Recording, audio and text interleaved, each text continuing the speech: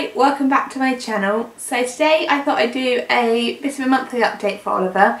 So he's 15 months now and I've done a post on my blog just about what he's been up to this month and how he's changed and all that. I just thought I'd do a video to go on alongside it. So sorry if I look at my phone, but I'm just looking at the post to see what I've put. So basically this month he's changed quite a lot because he's started walking. We thought he'd be a really early walker because he was crawling just after he turned 6 months. There we go, there's your sock on. And we just thought he'd probably end up walking by a year, but actually, well, 14, just over 14 months when he started walking. He started walking on Easter Saturday, I think it was. Oh, you want your sock back? No, you want the other one off. So Easter Saturday he started walking, and yeah, it's basically not stopped since. He kind of literally just went straight into walking really good distances. Oh no, you've dropped your socks. He didn't really stumble too much. He was quite good actually. He's been very steady on his feet to start. And but then that's the same with his crawling. He literally just got up on all fours and went. So yeah. So he's walking. He's trying to run now. Well, he's trying to run from the very start, but he's almost at the point where you're running, aren't you? Hey, you're almost running. Yeah. So yeah, that's pretty much what he's doing on the walking front. He's just always on the move, aren't you, mister? So with food wise, he's still got a really good appetite, haven't you? Who's this? Who's that? Okay. He's got a really good appetite. He loves to eat pretty much anything. We've been really lucky that he's not been fussy at all, and actually I think it does come down to baby-led weaning because he's had a mix of flavours from the very start. You know, we didn't start with the whole give them fruit, give them vegetables, give them meat and everything. He literally just straight away had all his meat, his veg, his you know, the whole lot. So I think that's really helped with his eating. He is a bit fussy with kind of lunchtime. He's not a big luncher. He doesn't really eat sandwiches. Well, he doesn't eat sandwiches. He likes more snacky things, kind of to pick at little bits and bobs. He really loves snack sausages, and grapes, blueberries, cheese. Sometimes I get him some pom bears or something, you know, a couple of them. So yeah, that's it with that. Then he still loves his yogurts and his fruit pouches for a pudding. Yeah, he really likes fruit pouches. He would have one after every meal if he could. He has porridge every morning. He has a bowl of that and he eats the whole lot every day. We just make normal porridge with oats and milk. I've never used baby porridge for anything.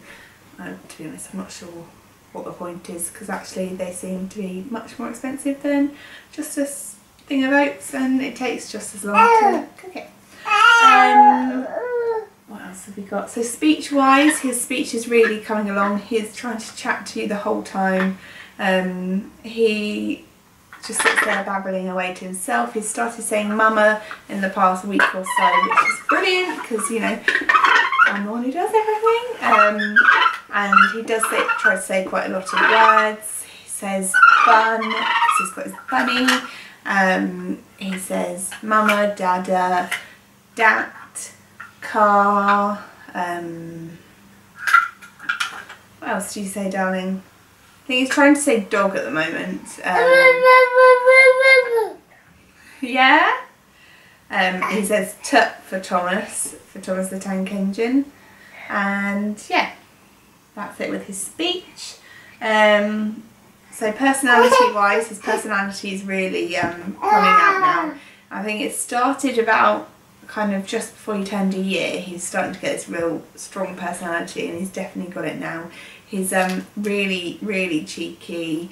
He He's very determined. He's quite strong-minded. If he doesn't want to do something, he will let you know he doesn't want to do it. And yeah, so he's really loving. He's starting giving cuddles and kisses, which is really lovely. Just comes up to you and he just goes, and gives you a cuddle, and he'll come up to your legs and ask to be picked up and things now, which is really nice because he's just getting that real interaction and yeah, that real loving nature, which is lovely to see. Growth wise, he is still quite little. He was always on the 50th centile from when he was born. I'm saying he gets it from his dad's side because Stuart's family are all quite short, so yeah, so definitely gets it from that side of his family, because my side of the family are tall. But bless him, yeah, he's just, all his clothes and stuff, we were in a real pickle because he's now at the point where his 9 to 12 month trousers are too short for him, or getting too short. But his 12 to 18 month trousers are too big around the middle because he's quite slight. I was always quite a slight little girl when I was obviously younger, and I think Stuart was quite skinny as well. So basically he's taken on our skinny middles, I suppose it is. I didn't stay skinny around the middle all the time, but you know, when I was little I was. And yeah, so basically it's really struggled trying to find trousers to stay up.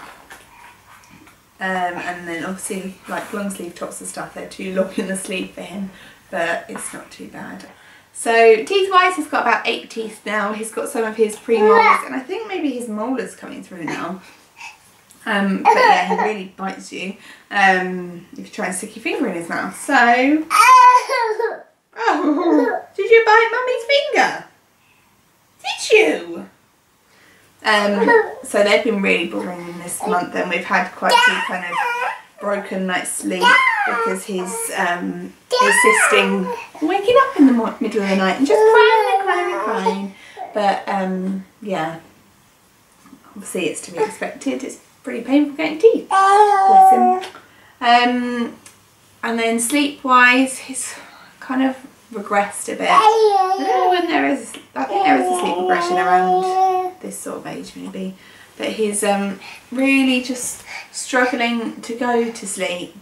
His bedtime's getting later and later. He normally goes to bed about, well, any time between, he's going to bed now, any time between 7 and 8:30, 9. We try to put him down about 7:30, maybe 8. And then some nights he literally screams as soon as you put him down. He is just not a happy little being, and then we have to bring him back down, kind of cuddle him for about 10-15 minutes, and then put him back to bed and he's fine. But it's just a real struggle, and then nap time's the same. We're really struggling with that. No darling, studies. Yeah, nap times are the same.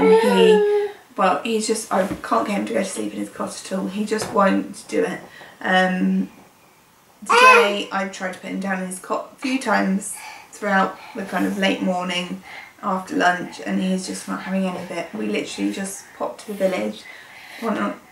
We were in the car for a minute and he was fast asleep, and he was fast asleep for a good half hour whilst I went round the shops. I got him out and everything, and he didn't wake up. And he's just, yeah, he just won't go to sleep in his cot, which is a pain in the bum because when I'm at home I don't want to have to go out to get him to sleep. And I never have relied on him going to sleep in the car or anything. He's always gone to sleep in his cot fine, but just recently he just literally goes into a meltdown as soon as he goes to sleep. So it's pretty, well, we try to put him to sleep.